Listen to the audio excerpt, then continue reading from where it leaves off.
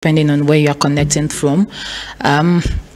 Welcome to our session on IA and the pathway, right? I'm so kind of excited to moderate this session and to delve into the discussion on IA. Of course, we've had several existing discussions that are centered around that, but really excited on the path that we are moving into IA governance. We are going to look at policy, and we are definitely going to have discussions on some of the challenges that we are facing.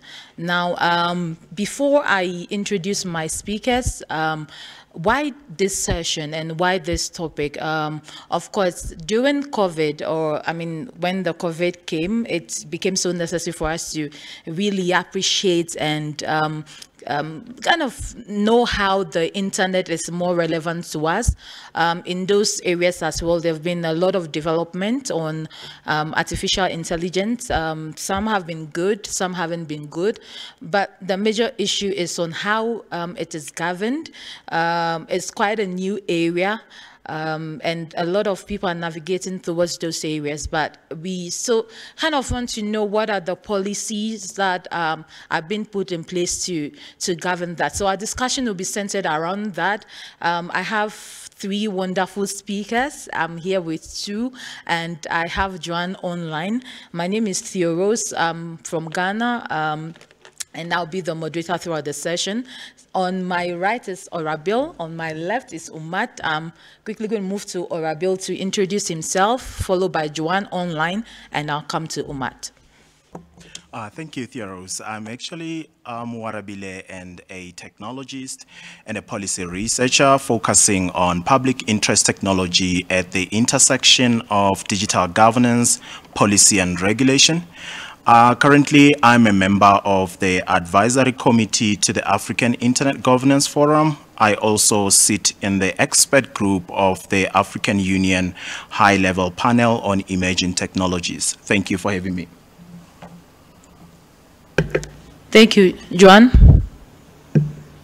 Hi, everybody. Thank you for the invitation. My name is Joanna Mazur. I'm from Poland, from University of Warsaw. I'm an assistant professor here, and I'm working in the area of law, especially in European Union law, and I also did some research in international economic law, which governs new technologies, with a special focus on data protection and competition law. Thank you again for having me.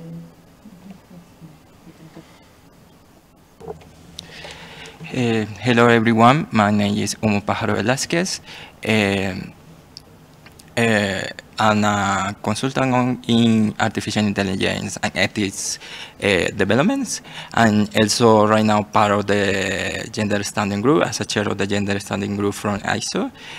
My main work or research right now is to find a framework that includes digital rights for queer or gender-diverse people into the different policies or regulations that I've been developing in artificial intelligence around the world. Yeah, I'm really happy to be here and to start this conversation about artificial general intelligence. Thank you. So I would want Bruce, who is our online moderator, to introduce himself as well, if it's there.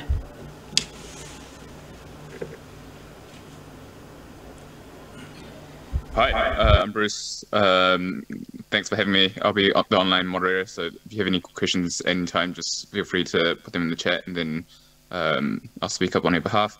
Yeah, this is an area I'm interested in. Looking forward to seeing where the discussion goes. Thanks. Thank you so much.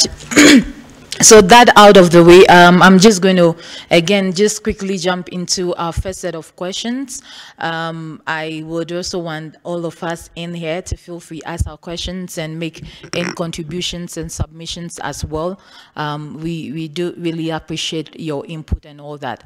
As I said at the earlier part, right, during the first set of submissions, is really important, that we cannot dispute that. We've been using it, and I mean, in most developed countries, it's really fully in session. Now, moving to Orabil, as somebody who is in the policy system, right?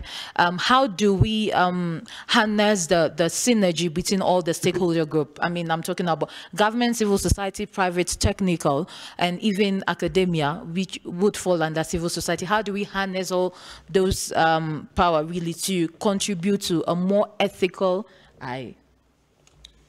Yeah, I mean, thank you so much, Theoros, for that question. I think for me, the discussion really starts off when we have to literally framing AI through, I mean, my input in this discussion would really kind of feed into the African narrative and looking at the developments that are emerging given the work that I've been doing in the continent.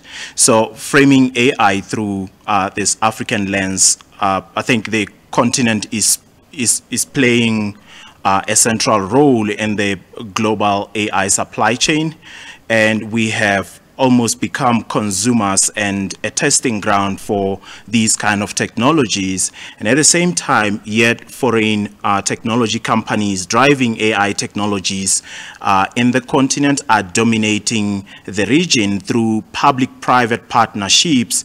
We have also noticed many African states that are deploying AI-driven technologies and at the same time not practicing open procurement standards, and with this lack of transparency to how these technologies and products or solutions are functioning at a community or society level. But also I just wanted to point out to one key challenge or one area that I feel needs to be discussed in this setting, right, is the monopolistic strength of technology companies that are driven by monetary value through the supply chain models and perhaps with added rental costs and surveillance capability, which I think establishes this new form of profit-making predominance. But at the same time, I think by controlling and engineering this digital ecosystem, these companies, or these big tech companies mostly, they dominate the technology architecture as well as giving them this direct cogency over the political, economic, and also the societal layers of life, which is, I believe, is a form of new sovereign control. But I think the main issue here is central around the policy inadequacy for Africa. While we are seeing this many developments and at the same time adopting these technologies, do we actually have sufficient policy frameworks or standards to regulate how these technologies? Perhaps that's a question I would like to explore further in the discussion. Really, I'm glad you spoke about investment, because I was actually coming into that, and I'm throwing this to Joanne online. Now, one of the major challenges that we face really in all the sectors, that the more private sectors invest financially into policy making or development of devices, they kind of seems to have control or some level of input, really, because they are investing in it. They kind of determined, it looks like they kind of determine the font or the stream that those things should go. So just to you, Joanne, what are some of the challenges that we face again in the area of ethical artificial intelligence when it comes to private investment and making sure that all the stakeholder groups are equally represented?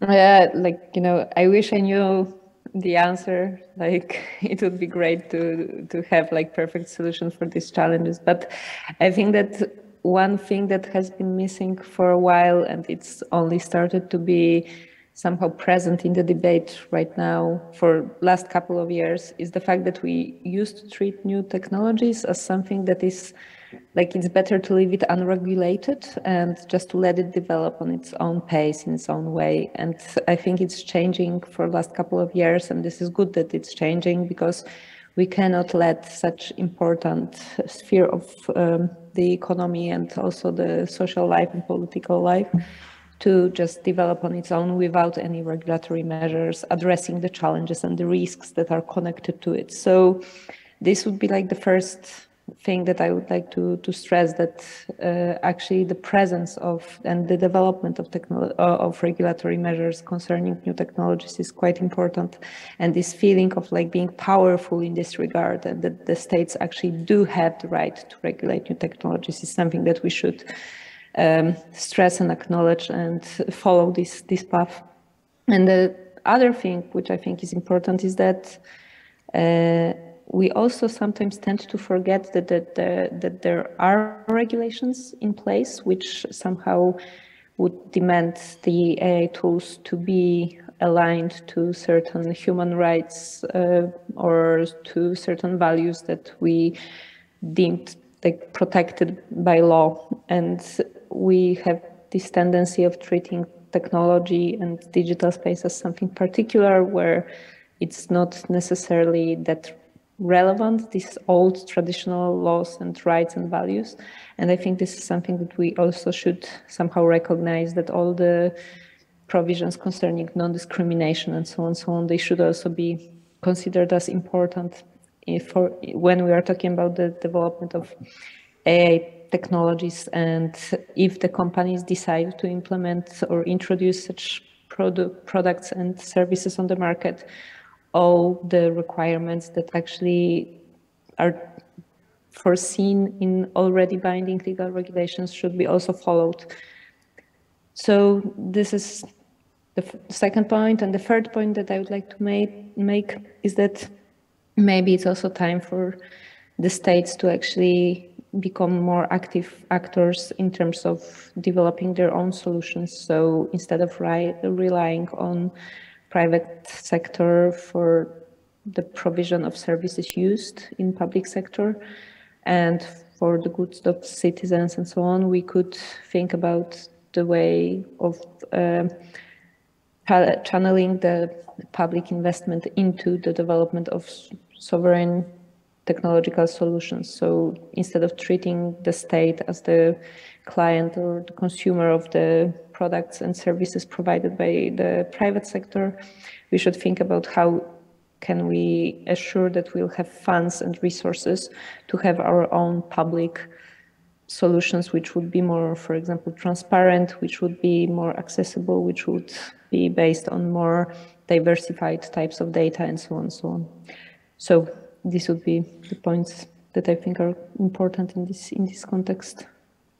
Yeah. And just move on to Umad.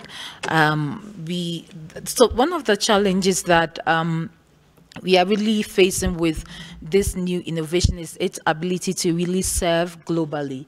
So we've realized that some of the softwares are not able to recognize accent. They are not able to recognize faces.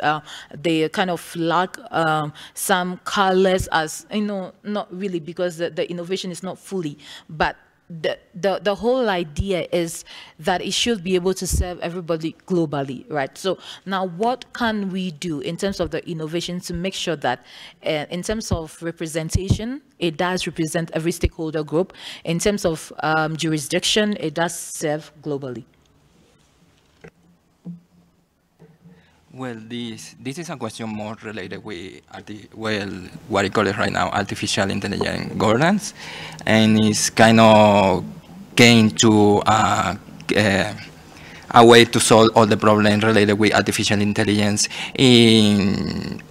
with a set of principles or values that actually serve to protect the different digital rights that people have, and set a different ethical frameworks or standards. Right now, there is we can find some efforts. For example, UNESCO has developed a set of principles that try to they want that all the nations start to develop different policy policy frameworks related to those principles in order to protect the digital rights of the person, no matter their gender, sex, race, ethnic background, protect the human rights in general. Another set of principles that we should look out also as an example of some effort of creating artificial intelligent governance, the OECD principles, and the G20 principles. Those ones are also part of those efforts, or including voices outside from the global north in the development of the different regulatory frameworks.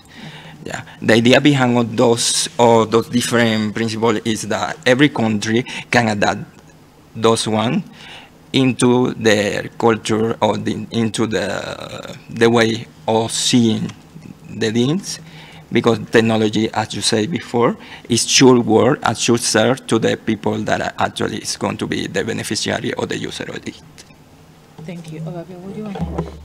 Yeah, I mean, I just wanted to add to that question as well, based on the point I highlighted to earlier on the issue of policy inadequacy. And I think it gives me pleasure to actually share on one of the interesting insights from the UNESCO AI policy report we just finalized in the AI Africa AI Africa Observatory project. What's really interesting about this is in the AI regulatory and policy mapping portion that we were doing, particularly looking at 9 SADC countries, we kind of find out that, you know, the mapping included national AI policies as well as provisions that are related to AI data processing, as well as automated decision making within ICT, competition and consumer protection. But what's really interesting about the study, some of the reports, preliminary reports or insights from the report is that, you know, we have actually noticed inadequate environment, particularly in many African countries where policies, legislative environments, legislative instruments and institutions are lacking in context to define what exactly this regulatory frameworks should look like in regulating AI technologies in Africa. And we think that, you know, with this kind of approach in Africa, there's still a lack of understanding, especially from the government side, which I think needs to be actually addressed from that. Yeah, we would come to that, but I want us to move into another equally important area that is more on uncontrolled pursuit, right, of AI and all that. Now, we spoke earlier, or we had the earlier submission on the role of investment, private sector investment, especially in how the innovations are governed or are taken or handled, right? So just on the same lens of governance, but this time around, I want you to focus on the socioeconomic factors that actually affect the innovation. And again, is there enough resources? Now, before you go into that again, let's have just a quick look into IoT, which is also in the same category as it is, right? Internet of Things, having smart homes, that is a good option. That is something that we should look at. We don't even want to talk about the data that is there and how protected it is yet, but it has to do with money and it has to do with a lot of investment. Do you think really that the developers, first of all, have enough resources to do that? Now, if they don't, do you think that the investment could have a positive feedback on how the devices are controlled or how those things are handled?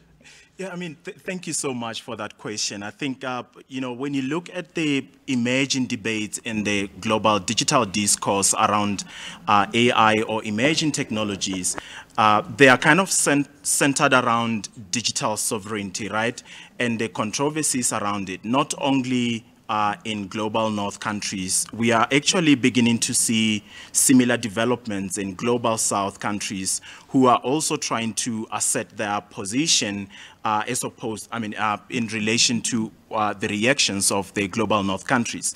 But the contested governance of emerging technologies, I think it is part of the emerging global digital discourse through the lens of multilateral parties, and is the result of a thorough understanding of benefits versus, benefits of the technology versus the implications in our society, right?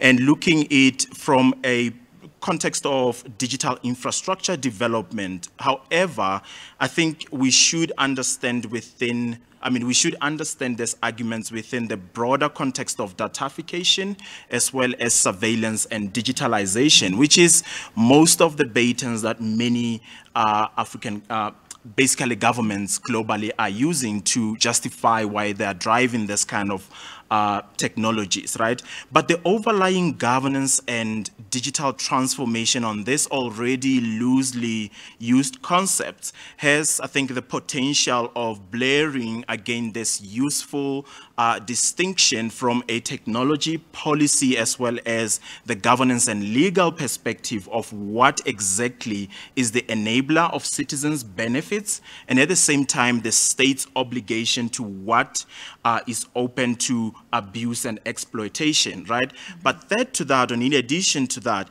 I think the shifting socio-economic and geopolitical dynamics of all these conversations, they have disrupted the traditional digital development agenda, that is respect for human rights, which my colleague has already alluded to, as well as respect for sovereignty in other countries, right? So towards this capital-driven business models and disregard of citizens' relation with this kind of technology. But also lastly to that point is this powerful autocratic regimes that are trying to assert their developmental agenda, demanding greater flexibility and exceptionalism in the global arena to how these technologies should be regulated globally. So most of these states actually contest the democratic values and their quest to control the internet and even the very same technologies we are discussing now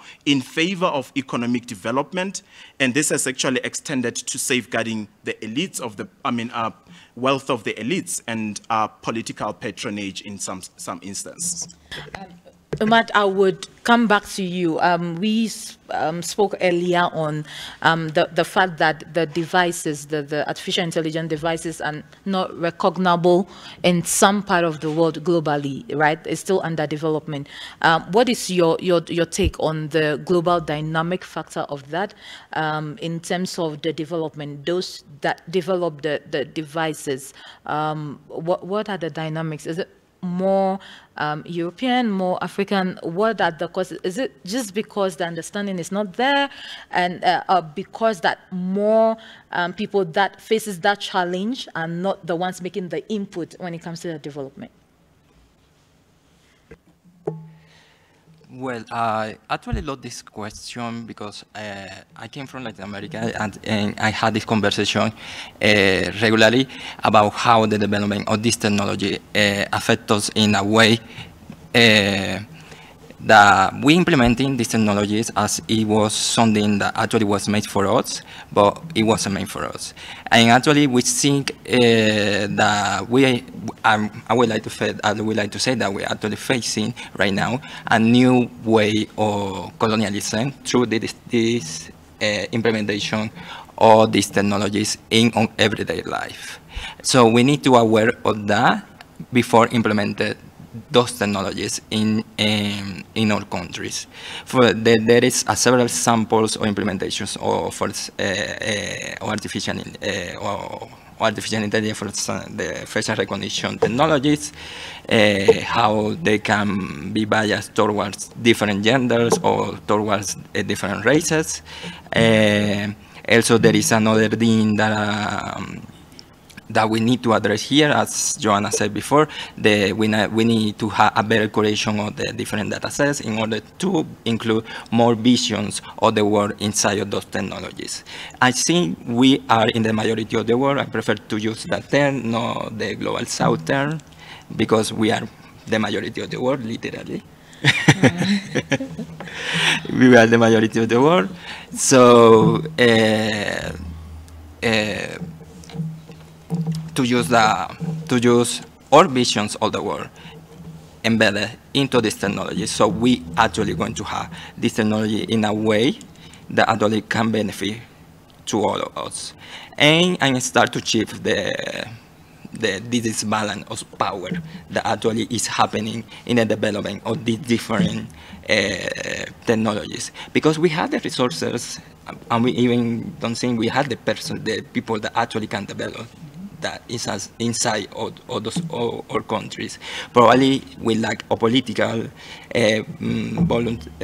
we have a political will to do that, but we have the people that actually are developing this kind of technologies in the global north because they can make it in the majority of the world. So, yeah. Thank you. Now I'm going to move quickly to Joanne online. I just want to know your take on this. Is there any existing, or has there ever been any historical factor when it comes to AI development? Is there any precedent that is there, or something that had happened that, I mean, speak in favor or not in favor? In terms of using the data, for example, for the development of the solutions, we have the problem of like obvious biases that will be there when we use historical data sets to develop AI. It will probably replicate the biases that were there historically, and therefore, like, I think there are two things that I would like to mention in this context. One is the fact that we need to support the solutions which would actually take this into consideration, or even not support, but demand that the solutions that are implemented would take this into consideration. And then the question is whether actually the development of these technologies can have like positive impact on equality. So can we make, thanks to the technologies, solutions that would be more fair than the solutions which we have, which are based on human decision-making, for example. And I would like to just briefly come back to the topic with which you started the whole round of questions, and the smart home and the solutions that you gave as an example, like this IoT technologies and so on, because I think it brings us to like very important issue of what are the solutions that are developed and are actually needed, what are the solutions that are needed but are not there yet, and what are the solutions that are available but are not only not necessary, but also actually harmful for us. Because I think that the problem that we have is that we use the resources and we use also the people who have competences to develop AI to work on solutions which are absolutely not necessary and don't make our lives better, like, you know, all the chatbots that would discuss with us the possibility to buy something new, and all the automated calls that, like the voice, you know, automated voice that actually recommends us to buy something. Like, does it really improve the quality of life of anybody, or does it help us to provide more, I don't know, better health services or better housing, or like we are missing, I think, the point, like we're missing the question of like whether the solutions that we develop will actually bring something good. And this is something that I would very much like to change, to take into account that we should focus on the areas and on the solutions that would actually provide something beneficial for the society and not only for the market. And therefore, I strongly support what was already said in this regard. Thank you so much, Juan. Just to wrap up before we take questions, I would again want to move to Arabil to now this time around focus more on redesigning the AI governance. We started with speaking on AI in general. We streamlined it to the socioeconomic factors. We streamlined it into the different dynamics, and if there are any historical traits or changes. We spoke extensively on the fact that the devices are fully not global, even though we want those ones global. Now, there has been this perspective really that the development in itself should be a multi-stakeholder approach, so that it should include all the stakeholder groups, and then it should include every age group as well, especially the youth, people in minority. I mean, that it should have that merger that everybody, irrespective of where you are and where you belong to, that you do have an input in that. So now I would start with you again, with your experience in AI policy, governance, and all that. Do you think that minority groups or youth are fully represented in this area when it comes to policy? Do the policies cover those group of people a lot? Yeah, I mean, that's a very good question, and thank you for that, Theo. First of all, I think there's still a lack of representation, especially for minority groups in the space. But more specifically, I think it speaks to the transparency and fairness in how policymakers are developing policies in this policymaking process, right? Which kind of mediates between interests of all stakeholders, especially those that are in the global south. So I think there is still a gap there. But in terms of, you know, speaking more on principles of transparency and fairness, I think many of the principles of transparency and fairness are just not important for AI, and the representation of the minority, especially arguing it from a private sector perspective, right?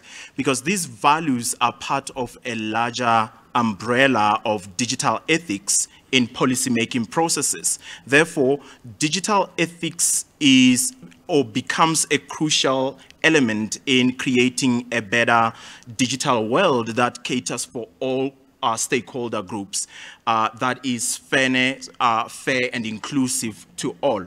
But here's a metaphor I probably want to throw off to our participants in this session, right? Think of yourself buying a product in a store with a label showing all the nutritional values in its packaging, or a guideline booklet of some sort to an IoT product that you just ordered on Amazon, right?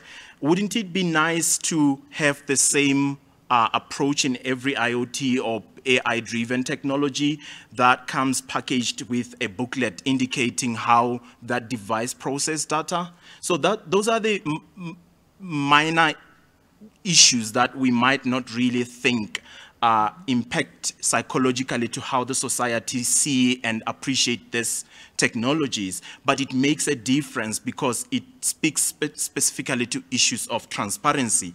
But at the same time, I tend to also sympathize with the private sector in terms of how they are looking to approach this issue. There are, of course, challenges of implementing digital ethics, particularly from the private sector, which might come as though we are asking for more. But navigating the issues around transparency and fairness can be easier said than done, you know, because taking fairness as an example, how can it then be defined?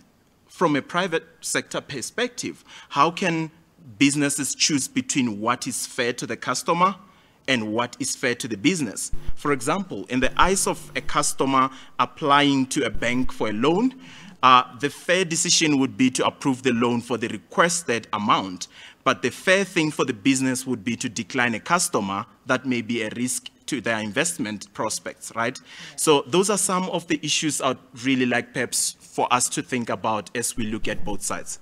Great. I'm going straight to Umat. I think the Honorable has listed some of the challenges that we are facing in the ecosystem currently. What are some of the practical solutions that we can implement to make sure that all groups are represented, especially the youth group and those that falls within the minority groups?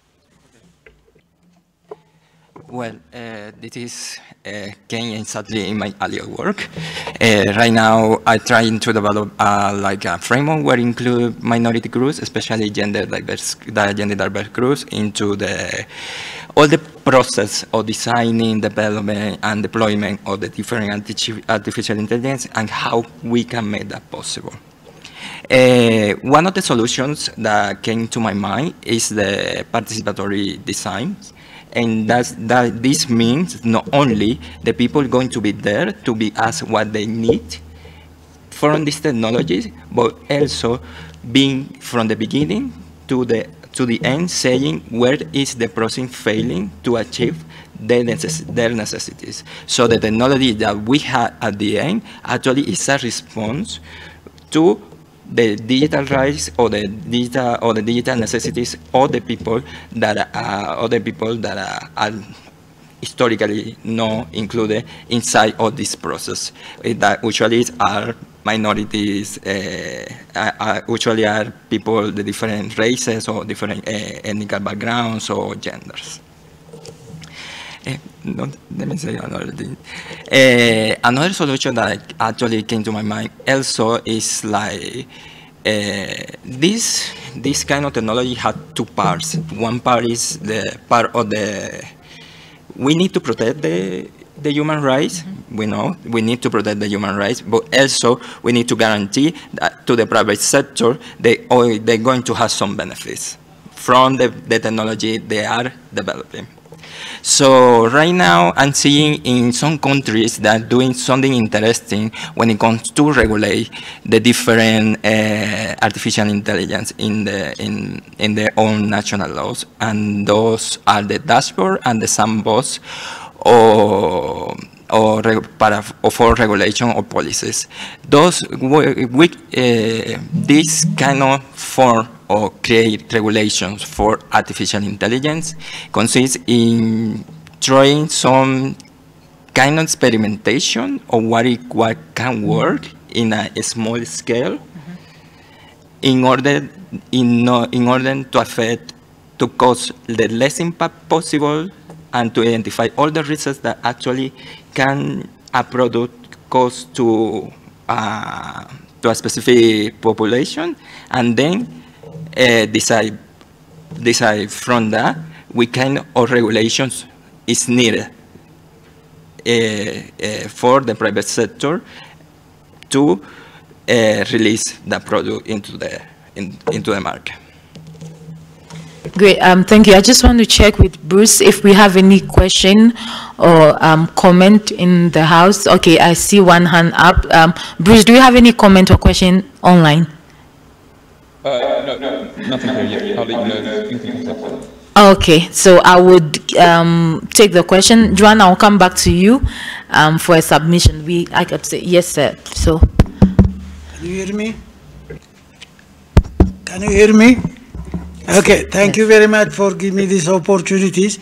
I'll have one question and one supplement or my opinion.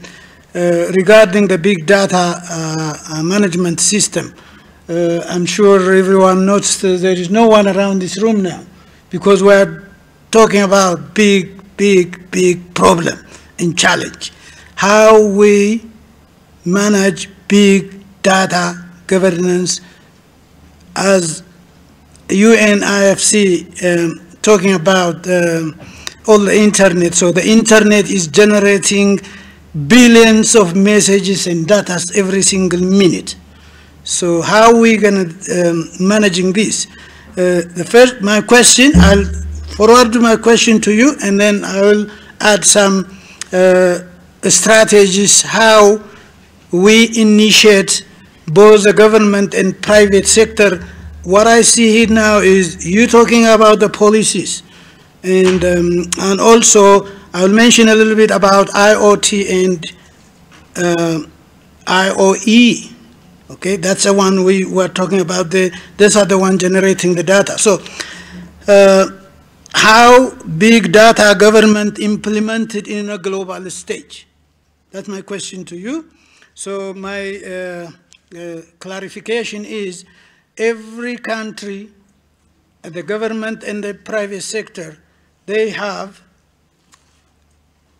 the working system framework, which is containing environment, strategy, and infrastructure at the big level. Inside each, we have customers, we have products and services, and processes and activities, and we have participants, and then we have information and technology. And those are the framework we need to develop for each country and practice for managing big data.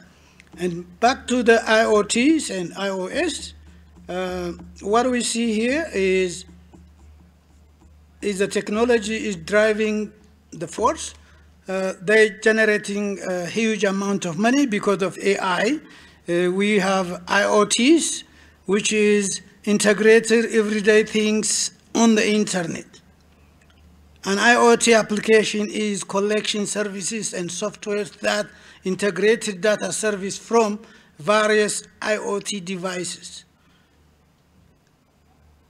The use of artificial intelligence technology and data that helps make the decision for the private and the public sector. So to implement this, what we do is the IoEs is so machine to machine is a capability, and then people to machine, and then also people to people. That's why this devices is working for.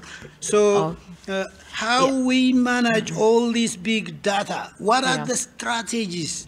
Is actually in the, especially my brother, he mentioned the south to south. So how we actually, an-African, when talking about African context. I think that I would give that to Orabil to answer that for us, right? And then Joan could also add up onto that. Okay, thank you, sir, for that question. I think for me, from a general perspective of how you're framing the question, for me, I think there is a need to provide guidance to both private sector and the governments, especially big players, on the acquisition and operation of AI-enabled services that are data intensive in both the private and public sector, including assessing whether AI is necessary and whether it's developing evaluative criteria and specification models that guide on data processing within these technologies. But at the same time, I think we need to evaluate the technical and social impact of these technologies in the society.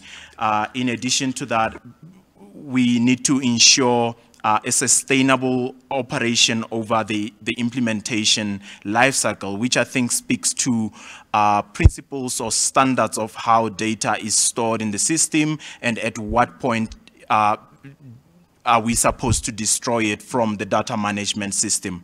So this should be perhaps accompanied by, establishing appropriate oversight mechanisms to monitor the data gathering process or the data development aspect of these technologies, its adoption and the withdrawal of AI-enabled services whenever they violate data practices, if and when there are such legal frameworks in a particular country. Great. John, what do you want to add up? I actually wanted to go back to the question before, just to add one thing, because of course I do agree with the fact that we need some specific solutions concerning the way in which we can get the minorities or majority or like groups that are somehow underrepresented in the AI-based solutions which are being developed, like, you know, the new innovative way to actually ensure their presence in this regard. However, I think it's also important to remember that we are also talking about the technologies which should be at least subjected to very traditional regulation and to very traditional conditions and the procedures, and that the laws are enforced still in very traditional way, and they are also made in very traditional way. So I think it's important that we also ensure that, for example, in regard to the enforcement of the rights and the process of preparing legislative proposals, and in the process, of course, in the development of these solutions, like from technological point of view, we have proper representation and we have the right to participate in this processes of non-governmental organizations and grassroots movements and any of these kind of bodies, because of course these technological aspects are very important, but finally what we end up with is the need to enforce the rights or enforce the regulations that are in place in regard to these new technologies, and then it all goes down to the question whether, for example, it is possible to represent somebody as non-governmental organization who defends rights of certain minority, for example, or is it not? And therefore, I think we should also include this very traditional and actually somehow boring dimension in the framework concerning the governance of the inclusiveness of these new technological solutions. So this would be one point that I wanted to make regarding the topic that we discussed before the comment question. And in terms of this, like the state systems and so on, I think that we are living in very difficult, like the fact that we are dealing with technically global solutions, which also are somehow particular in the local context, and that they are unequally available, accessible, transparent, developed in various parts of the world. It makes it very difficult to think about the interplay between various layers of governance and regulation that we are dealing with, and that I would be very much for the development of rather global standards than the standards or on lower levels, because I think that this is the way in which we can actually somehow face the challenges which are caused by global companies by addressing them on global level. Like this is the dimension on which we meet. And therefore, I think that, of course, like it is also dependent on the states, but it's the level on which we should be working on is the global one. Thank you. Thank you so much. Is there any more questions, either online or here? No, none from online. Great. Then I guess I will throw it back to all our three speakers to just wrap up the session for us with their last remarks. Yeah, I mean, I think in closing, I would say stakeholders have a joint responsibility in, ensuring that digital transformation processes are diverse, inclusive, and democratic, and that they are sustainable in the long term. Commitment and strong leadership from public institutions need to be complemented with accountability and as well as responsibility on the part of government and private sector actors. I think there is also a necessity to strengthen the multi-stakeholder approach in order to be truly inclusive and to develop effective policies that respond to the needs of citizens, build trust, and meet the demands of the rapidly changing global digital environment. Thank you. Well, right now, around the world, there is different efforts to increase AI governance. There are ways to develop, implement some economical and ethical principles and regulation that actually can work only locally, but also globally, in order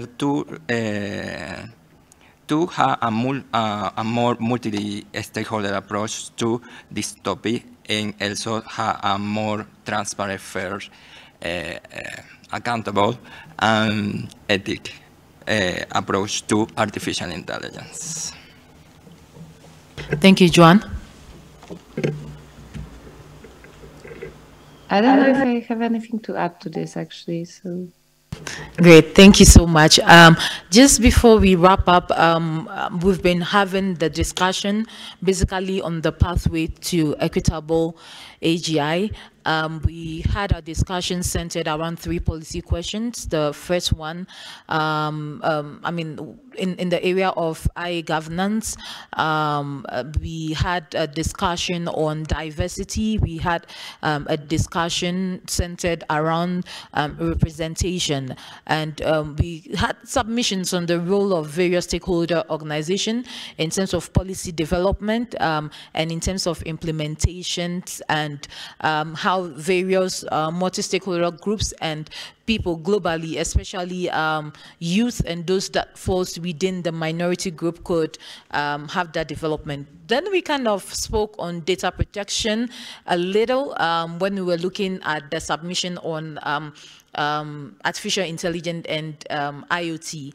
And I mean, the issue of data protection is something that is still ongoing. Then we had a discussion again on investment, if socioeconomic factors playing a critical role on the development of AI devices, and if that had a massive impact on the developers. Then we finally centered the discussion around representation. This time around, the fact that if development of the AI devices are fully represented globally, and we concluded on inputs and submissions.